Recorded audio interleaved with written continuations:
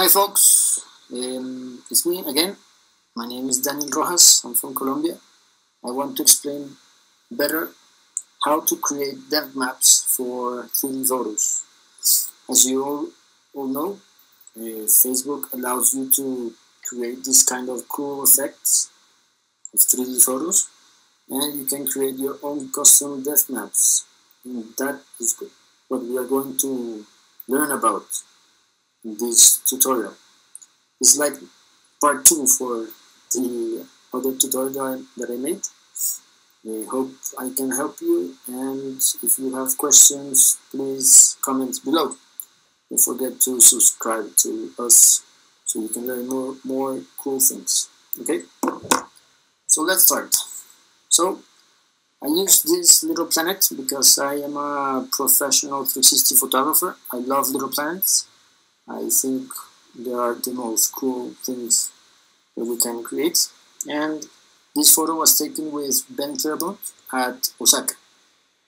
I wanted just that this huge egg showed up, as you can see here. Okay, for this you just need to understand how a depth map is created. So let's start. So first, my image, I use the wand. The wand is here, my magic wand, and I selected the sky. Yes, I created a new layer so that my image won't get destructed. I selected my gradient tool. Oops. I selected the diamond gradient for the sky. Sorry. Okay. Then I did this. This created this diamond. I want it to be like farther out because I want the white part to be almost in the border of my image. So maybe my city is like shown in a different way. Okay, so that's the image that I created here. That is almost the same. Then I wanted to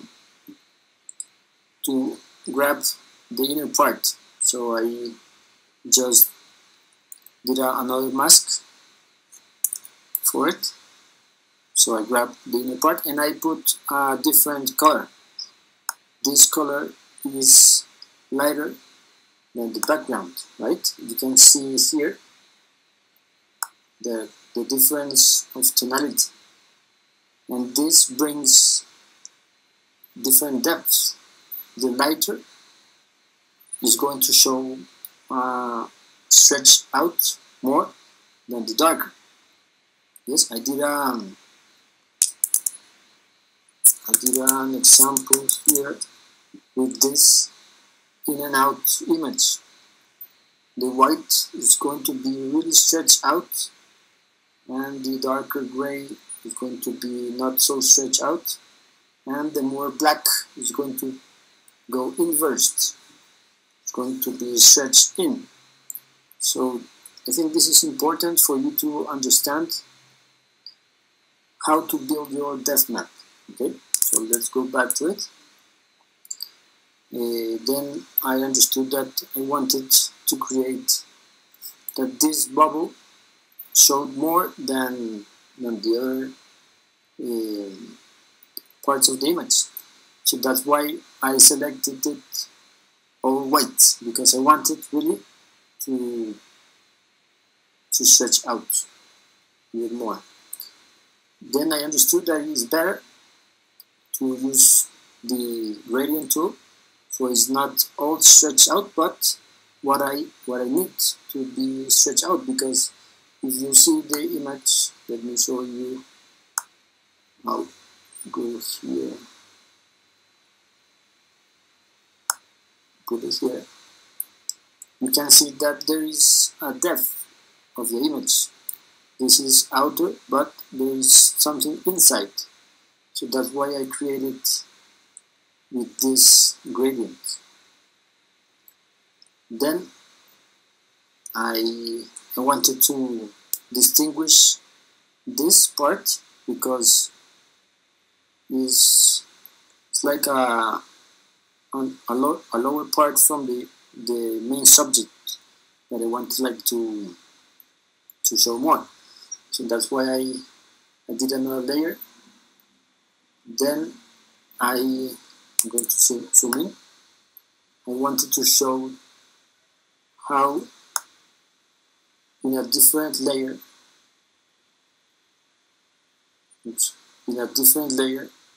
this line was in front of us.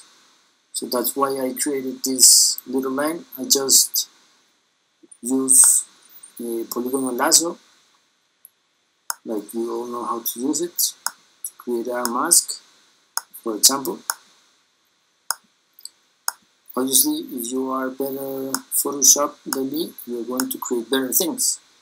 But if you're not, this is a really simple way to do it. So the gradient, and then you just, if you want, you apply this gradient, or if you understand how the volume is in your picture, you want that everything maybe is in the same tone. So you can paint, you can paint and fill in with the same constant color. Yes?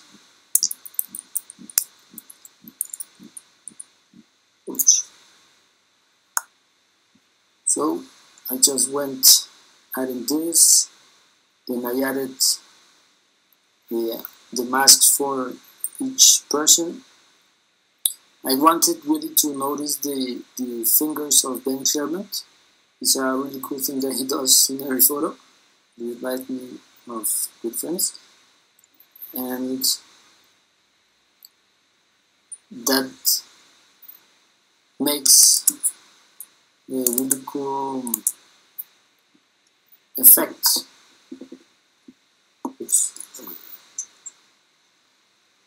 In the final photo, you can see the fingers of him are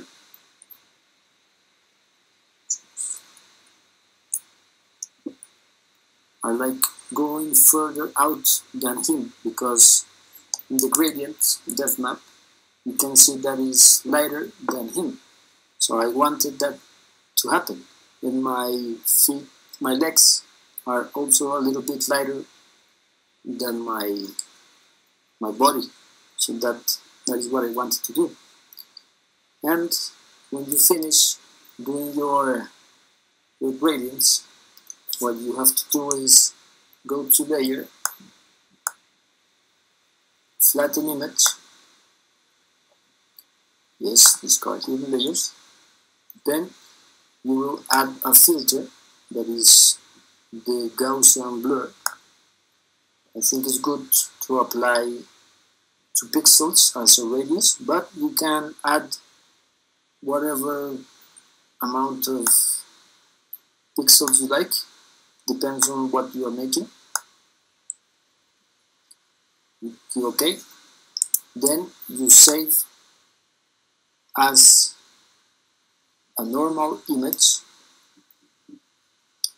as a JPEG image. Let's call this little Ben 6, so I don't replace my other depth maps.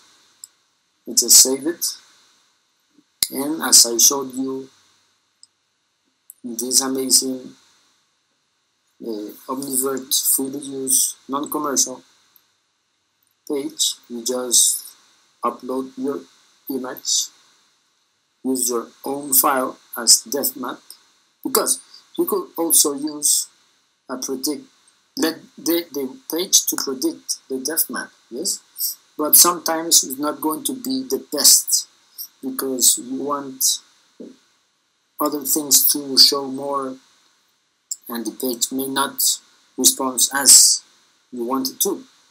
So let's see what happens. Nothing happens. Ah, look, Now it has strange things. It has a cool depth, but it's not what I want. I'm going to download it to check it out later.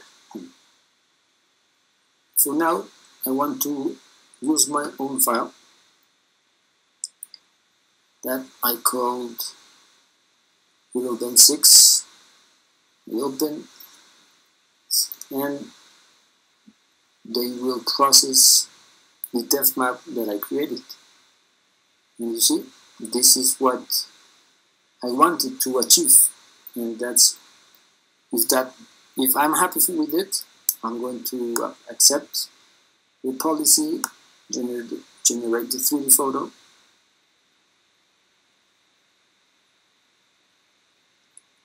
and these are some. They have changed a bit these ways.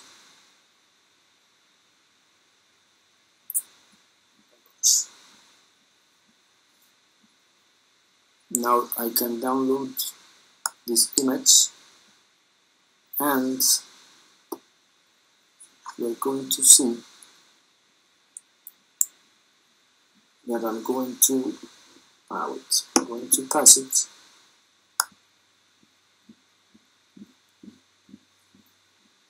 My downloads, the image, I just download it. I'm going to put it in my folder so I don't get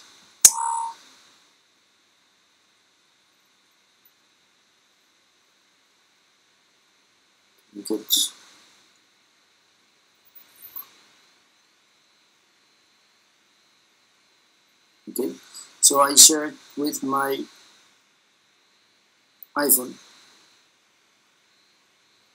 Although it's not a depth map, I just download it, but it's okay, just to show you how it's done. But you have to create each time that you want to try how. You will see in Facebook because it's not the same 3D depth that Omnivert calculates than Facebook. So I'm just going to share it through AirDrop to not lose any information.